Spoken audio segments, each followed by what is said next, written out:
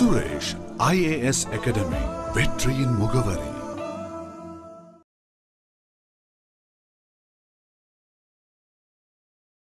அப்போ இதில் sector wise கான்ட்ரிபியூஷனை நம்ம பார்க்கணும். செக்டார் வைஸ்ன்னு பார்த்தீங்கன்னா பொதுவாக நாட்டு வருமானத்தை ஒரு 3 செக்டார் வைஸ் பிரித்தும் நம்ம டேட்டாக்கெல்லாம் பார்க்குறது வந்து பார்த்திங்கன்னா பொதுவாக பார்த்திங்கன்னா நாட்டில் உள்ள மொத்த துறைகளையும் 3 பிரிவாக பிரிக்கலாம். ஒன்று பார்த்திங்கன்னா பிரைமரி செக்டார் முதல்நிலை துறைகள் அப்படின்ட்டு சொல்லுவோம், இரண்டாம் நிலை துறைகள், மூன்றாம் நிலை துறைகள் அப்படின்ட்டு சொல்லுவோம். முதல்நிலை துறைகள் அப்படின்ட்டு சொல்லுவாங்க. இதெல்லாம் முதல்நிலை துறைகள் வரும் அப்படின்னு கேட்டிங்கன்னா விவசாயம், அக்ரிகல்ச்சர், மைன்ஸ், சுரங்கம், ஃபிஷரிஸ் மீன் பிடிக்கிறது, அனிமல் ஹஸ்பண்ட்ரி மாடு ஆடு வளர்க்குறது, பவுல்ட்ரி ப்ராடக்ட்ஸ், இது எல்லாமே எதில் வரும்? பிரைமரி செக்டாரில் வரும். அதாவது அடிப்படை தொழில்கள் அப்படின்ட்டு சொல்லுவோம். அந்த தொழில்கள்லாம் பார்த்திங்கன்னா விவசாயம், முதல்நிலை உற்பத்தி பண்ணுறது, சரியா? அதுமாதிரி மைன்ஸ் சுரங்கத்தில் தோண்டி எடுக்கிறது, சரியா? அடுத்ததான் மீன் பிடிக்கிறது, அடுத்ததான் அனிமல் ஹஸ்பண்ட்ரி, இது எல்லாமே முதல்நிலை தொழில்கள். இந்த முதல்நிலையில் பேசிக் ப்ராடக்ட்ஸ் கிடச்சிருக்கும். அந்த பேசிக் ப்ராடக்ட்ஸ்லேருந்து என்ன பண்ணுறோம் அப்படின்னு கேட்டிங்கன்னா அடுத்த பொருளை உற்பத்தி பண்ணால் அது இரண்டாம் நிலை தொழில் அப்படின்ட்டு பேர். அதுவாக இண்டஸ்ட்ரியல் செக்டார் இரண்டாம் நிலை தொழில் அப்படின்ட்டு சொல்கிறோம். இரண்டாம் நிலை தொழில்னா என்னன்னு கேட்டிங்கன்னா நிலை தொழில்கள். இன்கேஸ் விவசாயம் பண்ணியிருக்கோம், விவசாயம் பண்ணி என்ன பண்ணியிருக்கோம்? கோதுமை உற்பத்தி பண்ணியிருக்கோம், சரியா?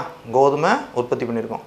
அந்த கோதுமையை மாவாக அரைச்சி பேக்கெட் போட்டு விற்றா அது இண்டஸ்ட்ரி, இரண்டாம் நிலை துறையாக மாறிடும். அப்போ முதல்நிலை தொழில் உள்ள ப்ராடக்டை மற்றொரு யூஸபிள் ப்ராடக்டை மாற்றுறது இண்டஸ்ட்ரியல் செக்டர். ஆசீர்வாத் இருக்குது, ஆசீர்வாத் ஆட்டா அப்படின்ட்டு சொல்கிறாங்க, விளம்பரம் பண்ணுறாங்க இல்லையா? ஆசீர்வாத் ஆட்டா வாங்கி சாப்பிடுங்க அப்படின்னு. அப்போ கோதுமையை வாங்கி வேளாண்மை தொழில் முதல்நிலை தொழிலில் வந்துடுது. அந்த முதல்நிலை தொழிலில் விவசாய பொருளை என்ன பண்ணுறாங்க? மாவை அரைச்சி அதை சுத்தப்படுத்தி மாவை அரைச்சி பேக் பண்ணி விற்கிறாங்க, அது இரண்டாம் நிலை தொழில் இண்டஸ்ட்ரியாக வந்துடுது. மைன்ஸ் சுரங்கத்தில் என்ன எடுக்கிறாங்க? நிலக்கரி எடுக்கிறாங்க. நிலக்கரியை எரித்து மின்சாரமாக தயாரித்தா அது இண்டஸ்ட்ரி. நிலக்கரியை எடுத்தால் முதல்நிலை தொழில், அதை மின்சாரமாக மாற்றினா இரண்டாம் நிலை தொழில். ஃபிஷரிஸ் மீன் பிடிக்கிறோம், மீன் பிடிக்கிறது பேசிக் தொழில், அது பிரைமரி இண்டஸ்ட்ரி, முதல்நிலை தொழில் தான். பிடித்த மீனை மீன் கம்பெனிகள் பதப்படுத்தி வெளிநாட்டுக்கு எக்ஸ்போர்ட் பண்ணால் அது இரண்டாம் நிலை தொழில். ஆடு மாடு வளர்க்குறோம், சரியா? ரைட்டு, ஆடு மாடு வளர்க்குறோம். இன்கேஸ் பவுல்ட்ரி ப்ராடக்ட்ஸ் தயாரிக்கிறாங்க, அந்த பவுல்ட்ரி ப்ராடக்ட்ஸை என்ன பண்ணுறாங்க? பேக்கபிள் ஐட்டம்ஸை மாற்றி விற்றோம்னா அது இரண்டாம் நிலை தொழில். அப்போது முதல்நிலை தொழிலிருந்து பிறக்கக்கூடியதான் இரண்டாம் நிலை தொழில், ஆனால் வேறு. அடுத்ததான் இது சார்ந்த உற்பத்தி இல்லாமல் சேவை நடக்கக்கூடிய தொழில்கள் மூன்றாம் நிலை தொழில் அப்படின்ட்டு சொல்கிறோம். மூன்றாம் நிலை தொழில்கள் அப்படின்ட்டு சொல்லலாம். டெர்ஷரி செக்டார் அப்படின்னா என்னென்னு கேட்டிங்கன்னா டெர்ஷரி செக்டார் அப்படின்ட்டு சொல்கிறோம். சேவைகள், உற்பத்தி எதுவுமே நடக்காது, எந்த பொருளையும் தயாரிக்கலை, ஆனால் சர்வீஸ் மூலமாக சம்பாதிக்கிறாங்க. என்னெல்லாம் பண்ணுறாங்க? சாஃப்ட்வேர் இண்டஸ்ட்ரி என்ன பண்ணுறாங்க? அவங்க பிபிஓ சாஃப்ட்வேர், இதெல்லாம் டெலிகாம், இதெல்லாம் வந்து இவங்க கொடுக்கக்கூடிய சர்வீஸ். செல்ஃபோன் கம்பெனி, ஃபோனில் நம்ம ஏதாவது உற்பத்தி பண்ணுறோமா, நமக்கு சர்வீஸ் கனெக்ஷன் கொடுக்குறாங்க, நம்ம ஃபோன் பண்ண முடியுது, அதன் மூலமாக அவங்க சம்பாதிக்காங்க. அப்போ அது சர்வீஸ் செக்டார். சாஃப்ட்வேர் இண்டஸ்ட்ரி அது மாதிரி தான். பேங்கிங்கில் நம்ம டெபாசிட் பண்ணுறோம், லோன் வாங்குகிறோம், அவங்க சேவை பண்ணுறாங்க, அது மாதிரி. Insurance sector. ஹோட்டல் இண்டஸ்ட்ரி, ஹோட்டலில் போய் தங்கிட்டு வரோம், சார்ஜ் பண்ணுறாங்க. அடுத்த டூரிசம் இண்டஸ்ட்ரி, டிரான்ஸ்போர்ட், போக்குவரத்து, பஸ்ஸில் போகிறோம், காசு வாங்கிட்டு நம்மளை அங்கேருந்து அங்கே இறக்கி விட்றாங்க, அப்போ இதெல்லாம் டிரான்ஸ்போர்ட் இண்டஸ்ட்ரி, இதெல்லாம் சர்வீஸ் செக்டார். இதெல்லாம் மூன்றாம் நிலை தொழில்கள் அப்படின்ட்டு சொல்கிறோம். இந்தியா விடுதலை அடைந்த புதியில் பார்த்தீங்கன்னா பெரிய அளவில் கான்ட்ரிபியூஷன் எது இருந்தது அப்படின்னு கேட்டிங்கன்னா செகண்டரி செக்டார் அப்படின்ற செக்டார் தான் அதிகமாக இருந்துச்சு. இந்த முதல்நிலை, இரண்டாம் நிலை, மூன்றாம் நிலை தொழில்களையும் நம்ம பார்க்குறோன்னா என்ன பேரில் சொல்லலாம்? முதல்நிலை தொழில்கள் என்ன சொல்லலாம்னா அக்ரி செக்டார் அப்படின்ட்டு சொல்லுவாங்க. வேளாண்மை மற்றும் வேளாண் சார்ந்த தொழில்கள் அப்படின்ட்டு சொல்லலாம். அடுத்ததான் செகண்டரி செக்டார் என்ன சொல்கிறோம்? இண்டஸ்ட்ரியல் செக்டார்னு சொல்கிறோம். தேர்ட் செக்டார் என்ன சொல்கிறோம்? சர்வீஸ் செக்டார், சேவைத்துறை அப்படின்ட்டு சொல்கிறோம். வேளாண் துறை, தொழில்துறை, சேவைத்துறை அப்படின்ட்டு சொல்கிறோம். இப்போ நம்ம ஒட்டுமொத்தமாக நேஷ்னல் இன்கம் அப்படின்னு கணக்கு பண்ணுறப்ப பார்த்தீங்கன்னா இந்த வேளாண் துறையுடைய பங்களிப்பு மிக குறைவாகத்தான் இருக்குது, 15லிருந்து 20%. இண்டஸ்ட்ரி தொழில்துறையுடைய பங்களிப்பு 25லிருந்து 30%. இப்போ ஒரு 5 வருஷம் ஸ்டேட்டஸ் எடுத்துட்டிங்க அப்படின்னு பார்த்தீங்கன்னா இந்த ரேஞ்சில் தான் போயிட்டுருக்கு. சேவைத்துறைன்னு எடுத்துட்டிங்கன்னா இவங்க தான் அதிகமாக கான்ட்ரிபியூட் பண்ணுறாங்க, 55லிருந்து 60% என்ற நிலையில் இருக்குது. சேவைத்துறையுடைய பங்களிப்பு தான் அதிகமாக இருக்குது. மொத்தம் 100 ரூபாய்க்கு பொருட்கள் இந்தியாவில் மொத்த தேசிய வருமானம் 100 அப்படின்னா இதில் வேளாண் துறை 15லிருந்து 20%, தொழில்துறை 25லிருந்து 30%, சர்வீஸ் செக்டர் 55லிருந்து 60% அப்படின்ற ரேஞ்சில் தான் இருக்குது. இதில் பார்த்தீங்கன்னா டிபெண்டபிள் பீப்புள்னு பார்த்தீங்கன்னா வேளாண் துறையில் தான் அதிகமாக இருப்பாங்க, சரியா? இந்தியா விடுதலை அடைந்த போதில் டிபெண்டபிள் பீப்புள் அக்ரிகல்ச்சரில் கிட்டத்தட்ட 70% மேலே இருந்தாங்க. அது ஃபுல்லாக இப்போ கொஞ்சம் படிப்படியாக மாறிட்டு இருக்கு. இந்தியா வேளாண் பொருளாதாரத்திலிருந்து தொழில் பொருளாதாரமாக மாற ஆரம்பித்தாங்க. நிறைய இண்டஸ்ட்ரீஸாக ஆரம்பித்து தொழில் பொருளாதாரமாக மாற ஆரம்பித்தாங்க. ஆனாலும் பார்த்தீங்கன்னா புதிய பொருளாதார கொள்கை வருது எல்பிஜிக்கு அப்புறம் 90களுக்கு அப்புறம் இந்தியா அதிகம் உற்பத்தியை பெறுவது சர்வீஸ் செக்டார்லேருந்து தான். ஜிடிபியில் அதிகமாக கான்ட்ரிபியூட் பண்ணுறது எது தான்? சர்வீஸ் செக்டார் என்று சொல்லக்கூடிய சேவை துறைகள். இந்த துறைகள் தான் பெரிய அளவில் வருமானத்தை நமக்கு ஈட்டி தரக்கூடியதாக இருக்குது. எப்போவுமே கால்குலேஷன் கொடுத்தீங்கன்னா இந்தியாவில் அதிகமாக கான்ட்ரிபியூட் பண்ணக்கூடியது என்னது தான்? சேவை துறைகள். இதில் அக்ரிகல்ச்சர் செக்டாரில் எல்லாமே சேர்ந்து வர போய் தான் 15லேருந்து 20% வருது. இதில் வெறும் பியூர் அக்ரிகல்ச்சர் அப்படின்னு பார்த்தீங்கன்னா வெறும் 8% அப்படின்ற அளவு தான் வருது. ஆனால் டிபெண்டபிள் பீப்புள் கிட்டத்தட்ட 55லேருந்து 60% வரைக்கும் அந்த 8% வேளாண் வருமானத்தை நம்பி தான் இருக்காங்க. அதான் இந்தியாவில் உள்ள வறுமைக்கு முக்கிய காரணமாக நம்ம சுட்டி காட்டலாம். இதை பார்த்துக்கோங்க. வேளாண் துறையுடைய பங்களிப்பு 15லேருந்து 20%. வேளாண் துறைனா இது எல்லாமே சேர்ந்து தான். முழுக்க பியூர் வேளாண்மைனா 8% அப்படின்ற அளவு தான் இருக்குது. இண்டஸ்ட்ரினா உற்பத்தி தொழிற்சாலைகள் எவ்வளோ பெரிய இண்டஸ்ட்ரீஸ்லாம் இருந்தாலுமே அவங்களுடைய பங்களிப்புமே 27 2019 பார்த்தீங்கன்னா 25லேருந்து 30% என்ற ரேஞ்சில் இருக்குது. சேவைத்துறையுடைய பங்களிப்பு தான் அதிகமாக இருக்குது. பொதுவாக ஒரு வளரும் நாடு பார்த்தீங்கன்னா எப்படி இருக்கும் அப்படின்னு கேட்டிங்கன்னா, பொதுவாக முதல்ல அக்ரிகல்ச்சர்லேருந்து இண்டஸ்ட்ரி மாறும், இண்டஸ்ட்ரியிலேருந்து சர்வீஸ் செக்டார் மாறும். ஆனால் இந்தியாவை பொறுத்தவரை பார்த்தீங்கன்னா அக்ரிகல்ச்சர்லேருந்து நேராக சர்வீஸ் செக்டார் அப்படின்றது மாறினதாக சொல்லுவாங்க. தொடக்க காலத்தில் பார்த்தீங்கன்னா இண்டஸ்ட்ரிக்கு முக்கியத்துவம் கொடுத்தாங்க. ஆனாலும் வேளாண்மை அக்ரிகல்ச்சர் நம்மளால் பெரிய முன்னேற்றத்தை நம்மளால் பார்க்கவே முடியல. 2000க்கு அப்புறம் பார்த்தீங்கன்னா அக்ரிகல்ச்சரில் ப்ரொடக்ஷனை பெருக்கணும், அதோடைய வாழ்வாதாரத்தை கூட்டணும்ட்டு ப்ரைம் மூவிங் ஃபோர்ஸ் அப்படின்ட்டு அனௌன்ஸ் பண்ணாங்க. ப்ரைம் மூவிங் ஃபோர்ஸ்னு தற்போது எந்த துறை இருக்குது? வேளாண் துறை தான் இருக்குது. கை தூக்கி விட வேண்டிய ஸ்டேட்டஸில் அந்த துறை இருக்கிறதால அப்படி சொல்கிறோம். ஸோ இது இந்த ஸ்டேட்டஸ். அடுத்ததாக கடைசியாக பார்த்தீங்கன்னா இது சார்ந்த இந்த நேஷ்னல் இன்கம் கால்குலேஷன் சார்ந்த சில விஷயங்களுக்கு எக்ஸ்ப்ளனேஷன் நம்ம பார்க்கணும். டெஃபினேஷன் அல்லது அதனுடைய ஃபார்முலாஸ் என்னென்ன இது அப்படின்னா என்ன அப்படின்றத தெரிஞ்சுக்கணும். இது எக்ஸாம் பாயிண்ட் ஆஃப் வியூவில் நமக்கு யூஸ்ஃபுல்லாக இருக்கும். ஃபஸ்ட்டு கிராஸ் வேல்யூ ஆடட் அப்படின்ற ஒன்று பார்க்கணும். மொத்த மதிப்பு கூட்டல் அப்படின்ட்டு சொல்லுவோம். மதிப்பு கூட்டல் தான் இப்போது 2015க்கு அப்புறம் இந்த ஜிடிபி கால்குலேஷனில் மதிப்பு கூட்டல் அப்படின்றது முக்கியமான விஷயமா இருக்குது. அதை பார்க்கணும். ரெண்டாவது நாமினல் இன்கம், பண வருவாய் அப்படின்ட்டு சொல்லலாம், அல்லது பெயரளவு வருவாய் அப்படின்ட்டு சொல்லலாம். அப்படின்னா என்ன? தனிநபர் ரியல் இன்கம், உண்மையான வருமானம்னா என்ன? டிஸ்போசபிள் இன்கம்னா என்ன? செலவிட தகுந்த வருவாய் அப்படின்ட்டு சொல்லுவோம். அப்படின்னா என்ன? பெர் கேபிட்டா இன்கம் நம்ம ஏற்கனவே பார்த்துருவோம். தலா வருமானம்னா என்ன? நேஷ்னல் இன்கம், தேசிய வருமானம்னா என்ன? பர்சனல் இன்கம் வேறு, பெர் கேபிட்டா இன்கம் வேறு. தலா வருமானம் வேறு, தனிநபர் வருமானம் அப்படின்ட்டு சொல்லுவோம். மக்களுக்காக அரசாங்கம் செலவிடக்கூடிய வருமானம் வந்து தனிநபர் வருமானம் அப்படின்ட்டு சொல்கிறது உண்டு. அப்புறம் ஜிடிபி டிஃப்ளேட்டர் அப்படின்ற ஒரு டேர்ம் இருக்குது. ஜிடிபி குறைப்பான் அப்படின்ற ஒரு டெர்மினாலஜி இருக்குது. அடுத்து கிராஸ் நேஷ்னல் டிஸ்போசபிள் இன்கம், மொத்த தேசிய செலவிடத்தகுந்த வருவாய் அப்படின்ட்டு சொல்கிறோம். மொத்த தேசிய செலவிடத்தகுந்த வருவாய், கிராஸ் நேஷ்னல் டிஸ்போசபிள் இன்கம். அப்புறம் நெட் நேஷ்னல் டிஸ்போசபிள் இன்கம், அதை பார்க்கணும். அப்புறம் cross disposable income of government, cross disposable income of house holds. இதெல்லாம் வந்து பள்ளி புத்தகங்களிலே கொடுத்துருக்கக்கூடிய டெர்மினாலஜிஸ் தான். இது என்னன்றதை சிம்பிளாக ஒரு எக்ஸாம்பிளோட பார்த்துருவோம். சரியா? ஓகே. இப்போ முதல்ல நம்ம பார்க்கக்கூடிய டெர்மினாலஜி என்னன்னு கேட்டிங்கன்னா ஜிவிஏ, கிராஸ் வேல்யூ ஆடட், மொத்த மதிப்பு கூட்டல் அப்படின்ற பேரில் தமிழில் சொல்லலாம். அப்படின்னா என்ன? இந்த மொத்த மதிப்பு கூட்டல் அப்படின்னு பார்த்திங்கன்னா இதுதான் வந்து ஜிடிபி கால்குலேஷனுக்கு யூஸ் ஆகுது. நம்ம பார்த்தோம் ஜிடிபி ஒரு நிதியாண்டு காலத்தில் நாட்டின் எல்லைக்குள் உற்பத்தி செய்யப்பட்ட மொத்த பண்டங்கள் மற்றும் பணிகளுடைய மதிப்பு அப்படின்னு பார்த்தோம். அது வந்து எப்படி இருக்கணும்? நிறைவு செய்யப்பட்ட பணிகளாக இருக்கணும், அறகுறையாக வேலை முடிஞ்ச பணிகளாக இருக்கக்கூடாது அப்படின்ட்டு பார்த்தோம். அப்போ அந்த ஜிடிபி கால்குலேஷனுக்கு எது யூஸ் ஆகுதுன்னா ஜிவிஏ தான் யூஸ் ஆகுது. பாருங்கள், ஜிடிபியை பார்க்குறப்போ ஜிவிஏ அடிப்படையில் தான் பண்ணுவாங்க. கிராஸ் வேல்யூ ஆடட் அப்படின்னு சொல்லிட்டு என்ன பண்ணிட்டாங்கன்னா இந்தியாவில் உள்ள துறைகளை 11 துறைகளாக பிரிச்சிருக்காங்க. 2015க்கு பின்னால் 11 sectors, agriculture, industry, service sector அப்படின்ட்டு ஒரு 11 துறைகள், வகைப்பாட்டுக்காக 11 துறைகளாக பிரிச்சிருக்காங்க. அந்த 11 துறைகளில் இந்த மதிப்பு கூட்டல் ஜிவிஏ அடிப்படையில் அவங்களுடைய உற்பத்தியை கணக்கிடுறாங்க. கணக்கிட்டு அது அந்த 11 துறைகளையும் மெர்ஜ் பண்ணால் ஜிடிபி வந்துடுது. சரியா? 11 துறைகள் உள்ள ஜிவிஏ உடைய கிராஸ் வேல்யூடைய பேசிக் ப்ரைஸ் அடிப்படையில் கணக்கிடுறாங்க. சரி, அப்போ ஜிடிபி எப்படி வருது அப்படின்னு கேட்டிங்கன்னா அந்த 11 துறைகளுடைய உற்பத்தி மதிப்பு, கிராஸ் வேல்யூ ஆடட் மதிப்பு ப்ளஸ் வரிகள், உற்பத்தி வரிகள், சரியா, மைனஸ் சப்சிடிஸ், அரசாங்கம் கொடுத்த மானியத்தை கழிச்சிடுறாங்க. கழிச்சா உற்பத்தி மதிப்பு வந்துருச்சு. பாருங்கள், ஒரு பொருளை தயார் பண்ணுறதுக்கு 50 ரூபா ஆகுது. சரியா? 50 ரூபா ஆகுது. இதில் அரசாங்கத்துடைய வரிகள் அரசாங்கம் போடுது, வரிகள் போடுது 50 + 10 60 ரூபா. அரசாங்கம் கொடுத்த மானியம் ஒரு 5 ரூபா குறையுது, மானியம் 5 ரூபா கழியுது. ஆக மொத்தம் என்னாச்சு 45 ரூபா. 45 ரூபா தான் ஜிடிபின்னு எடுத்துக்கலாம். மொத்த இதில் எடுக்கிற பதிலாக ஒரே ஒரு இண்டஸ்ட்ரி மட்டும் எடுப்போம். ஜிடிபியில் ஒரு இண்டஸ்ட்ரி மட்டும் அல்லது ஒரு செக்டார் மட்டும் கணக்கு எடுக்கிறோம். அது பாருங்க, ஜிவிஏ 50 ரூபா, மொத்த உற்பத்தி 50 ரூபான்னு வைங்க. 50 ரூபா கூடுதலாக என்ன சேர்க்குறோம், டேக்ஸை போடுறோம் 10%. ஸோ 10 டேக்ஸு, 20% டேக்ஸ்னால் 10 ரூபா. அரசாங்கம் கொடுத்த சப்சிடியை கழிச்சிடுறோம். கழிச்சா என்ன கிடைக்குது, 45 ரூபா கிடைக்குது. இந்த 45 ரூபா தான் ஜிடிபியில் சேர்க்குறாங்க. இப்படி ஒவ்வொரு செக்டார் வைஸும் சேர்க்குறாங்க. சரியா, நம்ம ஒரு செக்டாரை எக்ஸாம்பிளாக பார்த்தோம். அப்போ இது ஃபார்முலா பார்த்துக்கோங்க, இந்த ஃபார்முலா ஞாபகம் வச்சுக்கலாம். GDP = GVA at basic price plus production taxes, indirect டேக்ஸஸாக இருக்கும், மைனஸ் கவர்மெண்ட்டுடைய சப்சிடி. இப்படியே கூட எடுத்துக்கலாம். ப்ரொடக்ஷன் டேக்ஸஸ் மைனஸ் சப்சிடி எடுத்துக்கிட்டோம்னா என்ன கிடச்சிருது, ஜிடிபி மதிப்பு கிடச்சிரும். அப்போது ஜிடிபி கால்குலேஷன் பண்ணுறதுக்கு முன்னாலே ஒரு கால்குலேஷன் இருக்குது. அதான் கிராஸ் வேல்யூ ஆடட், மொத்த மதிப்பு கூட்டல். 11 செக்டாருடைய மதிப்பு கூட்டலோடு வரியை சேர்க்குறோம். சேர்த்து அரசாங்கம் கொடுத்த சப்சிடியை கழிச்சிட்டோம்னா என்ன கிடச்சிருது, ஜிடிபி கிடச்சிரும். சரியா, ரைட்டு. அப்போ கிராஸ் வேல்யூ ஆடடுடைய முக்கியத்துவம் தெரியுது இப்போ. அப்போ கிராஸ் வேல்யூ ஆடட் அட் பேசிக் ப்ரைஸ்னால் என்ன, முதல்ல இதை தான் பார்த்தோம்.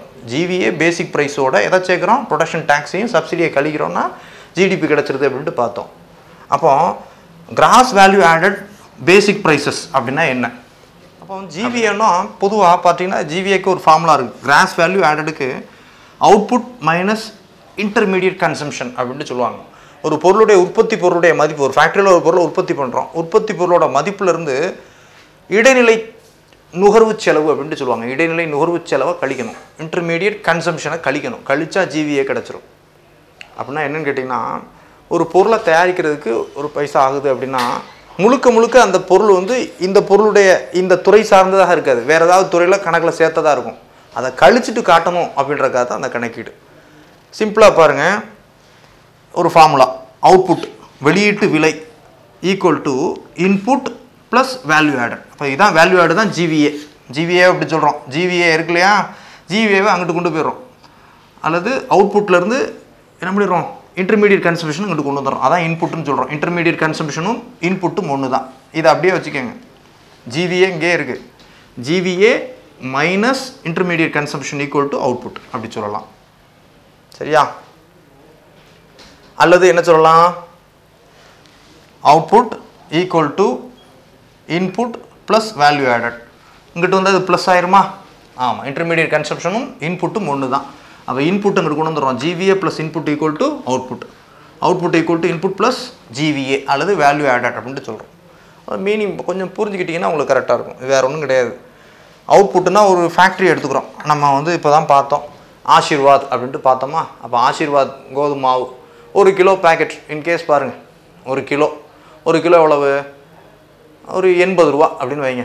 80 ரூபா கோதுமை மாவுடைய விலை 80 ரூபான்னா இதுதான் அவுட்புட். சரியா, ரைட்டு. அந்த கோதுமை மாவை முழுக்க ஆஷிர்வாத் நிறுவனமே, நிறுவன பணியாளர்கள், முதலாளி எல்லாம் சேர்ந்து தயாரித்தாங்களா? முழுக்க அந்த கோதுமை மாவு அந்த கம்பெனிலே தயாரிக்கப்பட்டதா அப்படின்னா இல்லை. என்ன அப்படின்னு கேட்டிங்கன்னா, அதில் 20 ரூபாய் மதிப்புள்ள 1 கிலோ கோதுமை இருக்குது. 1 கிலோ கோதுமை 20 ரூபா மதிப்புள்ள கோதுமை இருக்குது. ப்ளஸ் அந்த மாவை சுத்தப்படுத்தி அரைக்கிறதுக்கு ஈபி செலவாகுது. ஈபி செலவு 10 ரூபா ஆகுது. சரியா, 20 + 10 30 ரூபா. 50 ரூபா தான் அந்த ஃபேக்ட்ரியில் உற்பத்தி பண்ண முதலாளி, தொழிலாளி, அதுக்கான வாடகை, இது எல்லாமே சேர்ந்து என்னது 50 ரூபா. அப்போது அவங்க உழைப்பை போட்டது 50 ரூபா மதிப்பில் தான் உழைப்பு போட்டிருக்காங்க. உற்பத்தியாளருடைய மதிப்பு கூட்டல் எவ்வளவு, 50 தான். வேல்யூ ஆடட் என்பது இங்கே 50 மட்டுமே. இன்புட் அல்லது இன்டர்மீடியட் கன்சம்ஷன் என்பது இங்கே 20 + 30. ஆக மொத்தம் 30 + 50 எவ்வளவு, 80. ஒரு கோதுமை மாவோட விலையில் 1 கிலோ கோதுமை மாவு 80 ரூபான்னா இதில் வேளாண் துறையுடைய பங்களிப்பு 20, மின்சாரத்துறையுடைய அந்த செக்டார் வைஸ் நம்ம பார்த்தோம். செக்டாருடைய இபி செக்டாருடைய கான்ட்ரிபியூஷன் 10. ஏன்னா மெஷினில் போட்டு மாவை அரைக்கிறோம். அப்போ அதுக்கு 10 ரூபா ஆகுது. 20 × 10 30 ரூபா ஆச்சு. மிச்சம் பேக்கிங்கு, அந்த வேலையில் ஈடுபட்டவங்க, அதுக்கான சம்பளம், இதுதான் மதிப்பு கூட்டல். அப்போ அந்த ஃபேக்ட்ரியுடைய ப்ரொடக்ஷன் மதிப்பு எவ்வளோ தான், உண்மையில் 50 ரூபா தான். சரியா? இப்படி தான் சேர்க்கணும். நம்மளும் என்ன பண்ணிடுவாங்க அப்படின்னு கேட்டிங்கன்னா, ஒட்டுமொத்தமாக அந்த மாவு உற்பத்தி பண்ணது அந்த ஃபேக்ட்ரி, அப்போ 80 ரூபா அந்த ஃபேக்ட்ரியுடைய ப்ரொடக்ஷன் வேல்யூன்னு சேர்த்துருவாங்க. அப்படி சேர்க்கக்கூடாது. அதுக்காகத்தான் என்ன பண்ணுறாங்கன்னா இப்படி பிரித்து காட்டுறாங்க. இந்த கான்செப்ட் தான் வேல்யூ ஆடட். அப்போ இங்கே பாருங்கள், கிராஸ் வேல்யூ ஆடட் என்பது அவுட்புட், ஒரு பொருளுடைய உற்பத்தி மதிப்பு எவ்வளோ பார்த்தோம், 80 ரூபா பார்த்தோம். 80 ரூபா கோதுமை மாவோட விலை. இன்டர்மீடியட் கன்சம்ஷன் எவ்வளோ ஆச்சு? 30 ரூபா. என்னது, விவசாயிகிட்டேருந்து 20 ரூபாய்க்கு வாங்கியிருக்காங்க, 10 ரூபா இபிக்கு சார்ஜ் போடுறாங்க, இபி கார்டு கொடுத்துட்றாங்க. அப்போ 20 ரூபா காசு விவசாயிக்கு போயிடுது, 10 ரூபா காசு மின்சாரத்துறைக்கு போகுது, ஆக 30 ரூபா இடைநிலை செலவு. அப்போ மிச்சம் எவ்வளவு? 50 ரூபா. இதுதான் ஜிவி. புரியுதா கான்செப்ட்டு? அவ்வளோதான். இப்போ கிராஸ் வேல்யூ ஆடட் என்பது ஜிடிபி கணக்கிட பயன்படக்கூடிய ஒரு அடிப்படை அலகு. சரியா? கிராஸ் வேல்யூ ஆடட் என்பது ஒரு 11 துறைகளாக பிரிக்கப்பட்டு அந்த 11 துறைகளுடைய மொத்த கிராஸ் வேல்யூ ஆடடை சேர்த்தா ஜிடிபி வந்துடுது. கூடுதலாக என்ன பண்ணுறோம்? டேக்ஸை கூட்டுறோம், சப்சிடியை கழிக்கிறோம். கூடுதலாக என்ன பண்ணுறோம்? டேக்ஸை கூட்டுறோம், சப்சிடியை கழிச்சா என்ன கிடச்சிருது? ஜிடிபி கிடச்சிருது. கிராஸ் வேல்யூ ஆடட் என்பது துல்லியமான கணக்கீட்டுக்காக தான் அந்த கான்செப்டை கொண்டு வர்றாங்க. ஏன்னா ஒட்டுமொத்த உற்பத்தி மதிப்பு அவுட்புட்டையும் இவங்க சேர்த்துடக்கூடாது. அதுக்கு இன்டர்மீடியட் கன்சம்ஷனும் இருக்குது. குறிப்பாக பார்த்தீங்கன்னா கோதுமை மாவு எக்ஸாம்பிள் பார்த்தோம். கோதுமை மாவுடைய உற்பத்தி மதிப்பு 80 ரூபா, சரிதான். ஆனால் 80 ரூபாய்க்கு இவங்க தான் வேலை பார்த்துருக்காங்களா? இல்லை. 20 ரூபா மதிப்புள்ள பொருட்களுக்கு விவசாயி வேலை பார்த்துருக்காரு. அப்போ அக்ரிகல்ச்சர் சார்ட்டுடைய ஜிவிஏல சேரும். அடுத்ததான் 10 ரூபா வந்து மின்சார உற்பத்தி, இவங்க இபி யூஸ் பண்ணி தான் அந்த மாவை அரைச்சிருக்காங்க. அப்போ அது இபி செக்டாரில் சேரணும் 10 ரூபா. அடுத்தது 50 ரூபா தான் இவங்க உற்பத்தி பண்ண பொருளாக கணக்காகும். அந்த பேக்கேஜிங் பண்ணுறது, அதை க்ளீன் பண்ணி மாவை அரைக்கக்கூடிய வேலை, உழைப்பு, அந்த தொழிலாளர்களுடைய கூலி, முதலாளியுடைய லாபம், இன்ட்ரெஸ்ட்டு எல்லாம் சேர்ந்து எவ்வளோ தான்? 50 ரூபா. அப்போ அந்த ஆசீர்வாத் கோதுமை மாவு ஃபேக்ட்ரியுடைய கான்ட்ரிபியூஷன் எவ்வளோன்னு கேட்டிங்கன்னா ஜிவிஏ 50 ரூபா தான். அப்போ அவங்களுடைய உற்பத்தி மதிப்பு எவ்வளோ இந்த ஆண்டு? இதை மாதிரி ஒரு 1000 பாக்கெட் உற்பத்தி பண்ணியிருக்காங்கன்னா எவ்வளவு? 50,000. அவ்வளோதான் அவங்களுடைய உற்பத்தி மதிப்பு. 80,000 சேர்க்கக்கூடாது. மீதி 30,000, வேளாண் துறை 20,000 வருது, இபி 10,000 வருது அப்படின்றத நம்ம எக்ஸாம்பிளாக வச்சுக்கணும். மொத்தமாக சேர்த்தா கணக்கு குழப்பமாயிடும். சரியா? அதுக்காகத்தான் இந்த கிராஸ் வேல்யூ ஆடட் அப்படின்ற ஒரு கான்செப்டை கொண்டு வர்றாங்க. இப்போ cross value added at basic price என்பது உற்பத்தி பொருளுடைய மொத்தம் வெளியீட்டு மதிப்பு. 80 ரூபாய்க்கு இப்போ விற்கிறோம், 80 ரூபா ஃபேக்ட்ரி காஸ்ட் அல்லது ப்ரொடக்ஷன் காஸ்ட்னு சொல்கிறோம். அதில் இடைநிலை செலவை கழிக்கிறோம், 30 ரூபா. 20 ரூபா விவசாயிகிட்ட வாங்கக்கூடிய கோதுமை, 1 கிலோ கோதுமை 20 ரூபா, 10 ரூபா மின்சாரத்துறைக்கு கட்டக்கூடிய கட்டணம். மீதி எல்லாமே இவங்களுடைய ஓன் தான், தொழிலாளர், முதலாளி, இதெல்லாம். அப்போ அதுதான் 50 ரூபா. அந்த வேலையை பார்த்ததுக்கான இது அவங்க உற்பத்தி மதிப்பு எவ்வளவு? 50 ரூபா, 50 ரூபா. சரியா? அந்த 50 ரூபா தான் GVA. GVA at basic price என்பது இந்த 50 ரூபாய். அதாவது உற்பத்தி பொருளுடைய மதிப்பிலிருந்து இடைநிலை செலவை கழித்தால் கிடைக்கக்கூடியது ஜிவிஏ. அப்போ இது செக்டார் வைஸ் தெளிவுபடுத்துறதுக்கு இந்த ஜிவிஏ கான்செப்ட் வந்து யூஸ்ஃபுல்லாக இருக்குது. ஜிவிஏ அட் பேசிக் ப்ரைஸ் என்பது இதுதான். அப்போ ஃபார்முலா புரியுதா? அவுட்புட் ஈக்குவல் டு இன்புட், அதாவது intermediate எக்ஸ்பென்ஷன் consumption plus value added. அல்லது இப்படி தூக்கி போடுங்க, output GVA plus intermediate consumption, GVA equal to output minus intermediate consumption. எப்படி எடுத்தாலும் உங்களுக்கு கரெக்டாக வரும். சரியா? இப்போ இந்த ஜிவிஏ அட் பேசிக் ப்ரைஸ் தான் 2015க்கு பின்னால் யூஸ் பண்ணிட்டு இருக்காங்க. 2015க்கு முன்னால் என்ன யூஸ் பண்ணிட்டு இருந்தாங்க? ஜிவிஏ அட் ஃபேக்டர் காஸ்ட் அப்படின்ற கான்செப்ட் தான் யூஸ் பண்ணிட்டு இருந்தாங்க. இது நம்ம ஏற்கனவே உள்ளது தான். GVA at basic price minus production taxes plus subsidies. 2015க்கு முன்னால் உள்ள கால்குலேஷன் இப்படி தான் எடுத்துகிட்டு இருந்தாங்க. அதாவது ஜிவிஏ அட் பேசிக் ப்ரைஸ்னால் என்னது? நம்ம இப்போ பார்த்தோம், 50 ரூபா. 50 ரூபாவோட கூடுதலாக என்ன பண்ணிட்டு இருந்தாங்க? ப்ரொடக்ஷன் டாக்ஸை கழிச்சிக்கிட்டு இருந்தாங்க, ஜிஎஸ்டி உள்ளிட்ட வரிகளை கழிச்சாங்க. ப்ளஸ் என்ன பண்ணுறாங்க? சப்சிடியை கூட்டுறாங்க. அப்போ என்ன ஆகுது? Production taxes plus subsidy minus production taxes plus subsidy அப்படின்னா எவ்வளோ வந்துடுது? 45 ரூபா வந்துடுது. முன்ன கணக்கில் 45 ரூபா சேர்த்துட்டு இருந்தாங்க. ஜிவி அட் ஃபேக்டர் காஸ்ட் சேர்த்தோம்னா இது 45 ரூபா வந்துட்டு இருந்தது. இப்போ ஜிவி அட் பேசிக் ப்ரைஸ் அப்படின்னா இதுதான் வருது, 50 ரூபா வருது. சரியா? இப்போ இதை தான் சேர்றதால நம்முடைய வருமானம் கூடுதலாக இருப்பது போல் இந்த 2015க்கு அப்புறம் உள்ள மாற்றம் வந்து கூடுதலாக தோற்றமளிக்குது. அப்போது cross value added at factor cost, அப்போ உற்பத்தி விலை அல்லது காரணி விலை அடிப்படையில் நம்ம கணக்கிடுறப்போ அதனுடைய ஃபார்முலா என்னது? GV at basic price, cross value at அடிப்படை விலை பேசிக் ப்ரைஸ். அது எப்படி சொல்லலாம்? இப்படி சொல்லலாம். சரியா? இப்படி சொல்லுவாங்க, இப்படி கூட சொல்லலாம். Minus GV at basic price minus production taxes within bracket taxes minus subsidy. இந்த மைனஸ் இங்கே கொண்டு போனால் இங்கே மைனஸ் ஆயிரும், இங்கே ப்ளஸ் ஆயிடும். சரியா? இங்கே மைனஸ் ஆகிடும், இங்கே ப்ளஸ் ஆகிடும். அதான் ஃபார்முலா. ப்ரொடக்ஷன் டேக்ஸஸை கழித்து சப்சிடியை கூட்டினா என்ன கிடைக்கும்? ஃபேக்டர் காஸ்ட் கிடைக்கும். அப்போ ஜிவிஏ நம்ம ஏற்கனவே பார்த்து வச்சுருக்கோம். எவ்வளவு ஜிவி? எவ்வளவு? கிராஸ் வேல்யூ ஆடட் 50 ரூபா. சரியா? ஜிவி எவ்வளவு? 50 ரூபா. 50 ரூபா அப்படியே தூக்கி அப்ளை பண்ணுங்கள். ப்ரொடக்ஷன் டேக்ஸஸ் எவ்வளவு? 10 ரூபா. 5 ரூபா என்னது? சப்சிடி. கழிச்சா என்ன கிடைக்குது? 50 மைனஸ் 10 மைனஸ் 5. அப்போ ப்ரொடக்ஷன் டேக்ஸஸ் மைனஸ் 10 ப்ளஸ் 5 என்னாச்சு? 40 ப்ளஸ் 5 45 ரூபா வரும். பழைய பீரியட்லன்னா என்ன பண்ணியிருப்போம்? 45 ரூபாய் சேர்த்துருப்போம். இப்போ எவ்வளோ சேர்த்துருக்கோம்? 50 ரூபாய் சேர்க்குறோம். இதுதான் வேறுபாடு. சரியா? கிராஸ் வேல்யூ ஆடட் என்பது தெளிவான கணக்கீட்டுக்காக யூஸ் பண்ணக்கூடிய ஒரு முறை.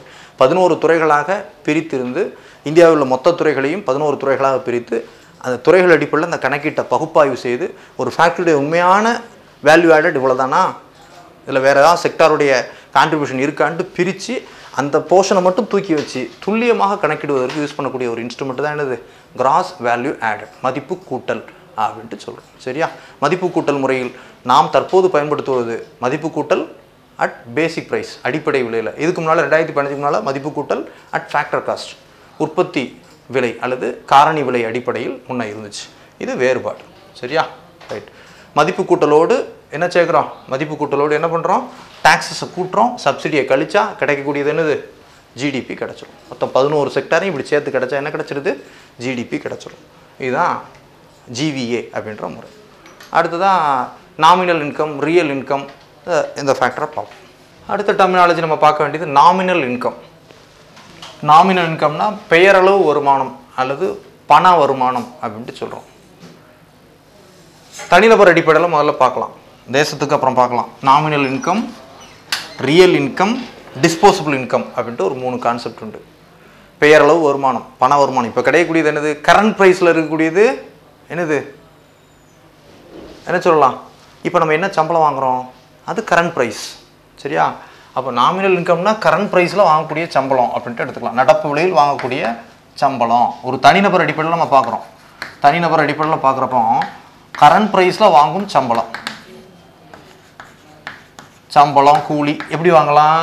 ஒரு நபரின் வேஜ் அல்லது சேலரி தினசரி அல்லது மாத அடிப்படையில் அல்லது ஆண்டு அடிப்படையில் பார்க்கலாம். பார்க்குறது மாத ஆண்டு அடிப்படையில் எப்படினாலும் இருக்கலாம். சரியா? அப்போ நடப்பு விலையில் ஒரு வாங்கும் சம்பளம் தான் நாமினல் இன்கம். இன்கேஸ் நான் சொன்னேன் ஒரு 60,000 சம்பளம் வாங்குகிறேன் அப்படின்னா 60,000 சம்பளம் என்னது தான்? பெயரளவு வருமானம் தான். சரியா? உண்மையான வருமானம் அதுவா அப்படின்னா இன்கேஸ் எக்ஸாம்பிளுக்கு போட்டுக்கோங்க, கரண்ட் ப்ரைஸில் வாங்கக்கூடிய சம்பளம். நம்ம கரண்ட் ப்ரைஸ்னால் என்னென்னு பார்த்துட்டோம், 60,000 போடுங்க. உண்மையான வருமானம் என்னது அப்படின்னு கேட்டிங்கன்னா, உண்மையான வருமானம் இந்த நாமினல் இன்கத்துலேருந்து இன்ஃப்ளேஷனை கழிக்கணும். இன்ஃப்ளேஷன் என்னது? 60,000. 60,000ல் 20%, தட் இஸ் 50% இன்ஃப்ளேஷன் நம்ம பார்த்தோம். ஒரு 20%, ஸோ 50%, அதாவது 20,000 எவ்வளோ வரும்? 33%ன்னு வருது. சரி, 40,000. இன்ஃப்ளேஷனை கழிச்சா கிடைக்கக்கூடியது என்னது? Real income. அப்போ இது என்னதுன்னா கான்ஸ்டன்ட் ப்ரைஸில் உள்ளது. தேசத்துக்கு பார்க்குறது கான்ஸ்டன்ட் ப்ரைஸில் பார்ப்போம். இது கரண்ட் ப்ரைஸ். கரண்ட் ப்ரைஸில் வாங்கக்கூடிய சம்பளம் நாமினல் இன்கம். கான்ஸ்டன்ட் ப்ரைஸில் வாங்கக்கூடியதான் என்னது? Real income. சரியா? சரி, நம்ம கூட இந்திய வருமானத்தை பார்க்குறோம். கான்ஸ்டன்ட் ப்ரைஸ்லன்னா எவ்வளோ வருது? 1,20,000 கோடி தான் வருது. 120 லட்சம் கோடிகள் தான் வருது. இதே இது கரண்ட் ப்ரைஸில் எவ்வளோ பார்த்தோம்? 180 லட்சம் கோடிகள் வருது. அப்போ கிட்டத்தட்ட பாருங்கள், அது 3 பங்குன்னா இது 2 பங்கு தான் வருது. அதே மாதிரி தான் நம்ம வச்சுக்கிறோம். இது 3 பங்கு என்னது? அப்போ ஒரு பங்கு இடையில் இருக்கக்கூடிய ஒரு பங்கு என்னது? இன்ஃப்ளேஷன், பண வீக்கம் அப்படின்ட்டு பார்த்தோம். சரியா? நம்ம இந்திய வருமானம் எப்படி பார்த்தோம்? கான்ஸ்டன்ட் ப்ரைஸில் எப்படி பார்த்தோம்? கான்ஸ்டன்ட் ப்ரைஸில் 120 லட்சம் கோடி வருது. அதே இது கரண்ட் ப்ரைஸில் எவ்வளோ வருது? 180 லட்சம் கோடி வருது. 180 லட்சம் கோடி வருது. அப்போ என்ன வருது? 2, 3. அப்போ பாருங்க 3/2. அப்போ என்ன வருது? 20,000. சரியா வருதா? 20,000 அப்படி எடுத்துக்கலாம். எக்ஸாம்பிளுக்கு சொல்கிறேன். உண்மையான வருமானம் என்பது அந்த பணவீக்க மதிப்பை கணக்கில் கொண்டு 2011-12 ஃபினான்ஷியல் அடிப்படையில் பார்த்தோன்னு வச்சுக்கோங்க. 60,000 சம்பளத்தில் 20,000 உண்மையிலே என்னது தான்? இன்ஃப்ளேஷன் தான், பண வீக்கம்.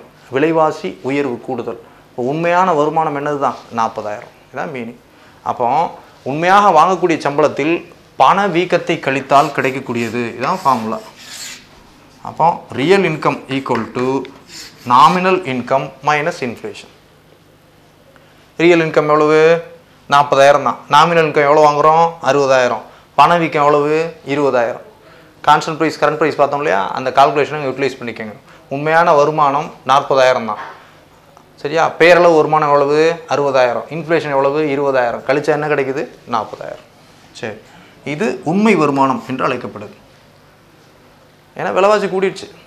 சரியா? 20%, அந்த 20,000 என்பது பணவீக்கத்தின் காரணமாக அதிகமாக தோற்றமளிக்கக்கூடியது. அடுத்தது பாருங்கள், டிஸ்போசபிள் இன்கம், செலவிடத்தகுந்த வருமானம் அப்படின்ட்டு தமிழில் சொல்லலாம். நமக்கு எவ்வளோ வருமானம் வருது வந்தாலும் அதில் செலவிடத்தகுந்த வருமானம் என்ன? சரியா? செலவிடத்தகுந்த வருமானம் என்னது? இப்போ இந்த 2 இன்கத்தையும் எடுத்துக்கலாம். ரியல் இன்கத்தை எடுத்துக்கலாம் அல்லது நாமினல் இன்கத்தை எடுத்துக்கலாம். அதிலிருந்து எதை கழிக்கிறோம்? டாக்ஸஸை கழிக்கிறோம். டைரக்ட் டாக்ஸஸை கழிக்கிறோம். இன்கேஸ் ரியல் இன்கத்தை எடுக்கிறோன்னு வைங்க, ரியல் இன்கம், டிஸ்போசபிள் இன்கத்துக்கு என்ன கான்செப்ட் பாருங்கள். ரியல் இன்கத்தை எடுக்கிறோம், எவ்வளவு? 40,000.